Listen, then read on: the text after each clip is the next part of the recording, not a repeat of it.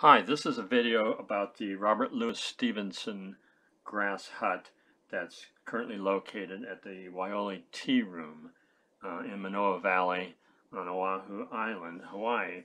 The original grass hut associated with Stevenson was built by Archibald Scott Cleghorn, who was the father of Princess Kaiulani, and in 1889 Stevenson lived there for a while.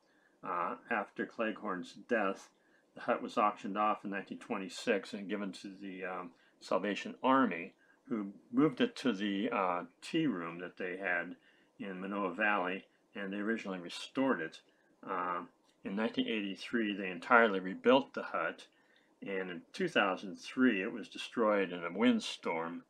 Then it was restored again and reopened in 2012, but it closed. The tea room closed in late 2014.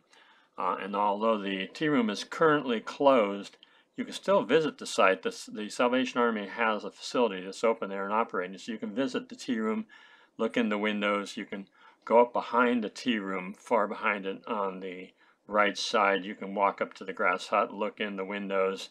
You can't go inside, but you can peer in, and it's very, very nice condition still. I was wondering if it would still even exist, but it's in good shape, and it was really a joy finding the grass hut and the tea room. And I sure hope the tea room opens again. I'd love to visit there, have tea, and visit it while it's operating.